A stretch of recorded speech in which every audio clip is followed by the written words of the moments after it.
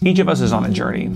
Sometimes it's to the grocery store or to work, but we're also a part of a much bigger story. Let me explain what I mean. Genesis, the first book of the Bible, talk about how Adam and Eve had their land, or the Garden of Eden, taken from them because of the mistakes that they had made. The second part of Genesis shows God's people living in expectation for the land, this new land that God was going to be giving His people. The whole rest of the Bible is about God not only giving back land to His people, but giving back identity to His people. Everything that they, in the book of Genesis and all the way through the Bible, as well as we, have lost because of our mistakes and our choices, God is working to fix.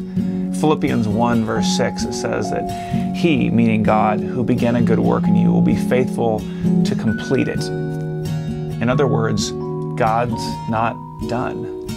You're not done. The story that He started in your life, He's going to be faithful to complete. You can count on it.